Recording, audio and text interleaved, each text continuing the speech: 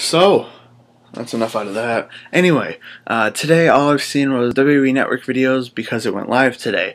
And I wanted to get my thoughts on it just because when they announced it at CES in the press conference, and I watched that press conference and they showed what they had on it, before they announced the price, I was already sold just to have something 24/7 streaming plus all this content for $10.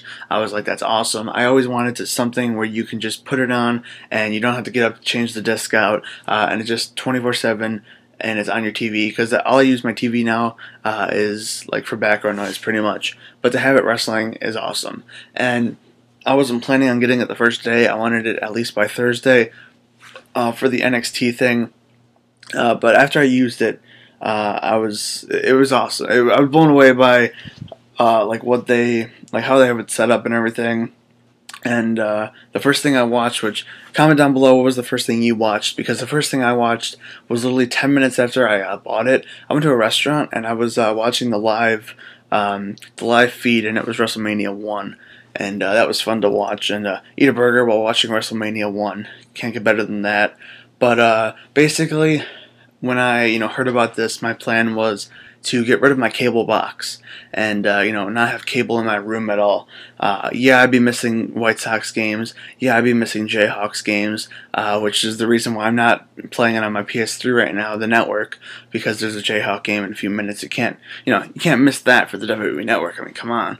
But yeah, so my plan is in a few months to get rid of my cable box, even in like the next week. Get rid of my cable box, save some money, and just stick with the WWE Network, because literally I have it on my phone, I have it on my iPad, and I have it on my PS3, and then my computer also. So I mean, I'm set. Now that doesn't mean that I'm not gonna still collect DVDs, because I mean, honestly, people are gonna get rid of them because everything's on the network. They're gonna want to sell them, and they're gonna go for cheap. You can get WrestleMania 17 without having to get 2 jobs. So I mean, it's pretty good because you can still collect DVDs, yet you still have all this content. And I was one of those people when they announced the network where it was like, yes, everything's on the network, but like Stevie Breach would say, you wanna, look at this. You wanna have this. Well, maybe not Randy Orton, but you wanna actually have and hold the DVD. Why do I even have Randy Orton? That was a good DVD though. But anyway, you want to actually have it and have it in your collection, and that's I was one of those people that I'm still going to collect DVDs even though I have it all on my iPad. And another good thing about this is the fact that before, if you wanted to watch a show on Skype or something, you would have to make sure the person has the DVD, start at the same time, and now it's pretty much. You don't even have to ask if they have that show. You could just be like, hey, let's watch this one, Money in the Bank 2011, that happens to be right there. Let's watch that, because that was the greatest show ever. Well, not ever, but you know what I mean.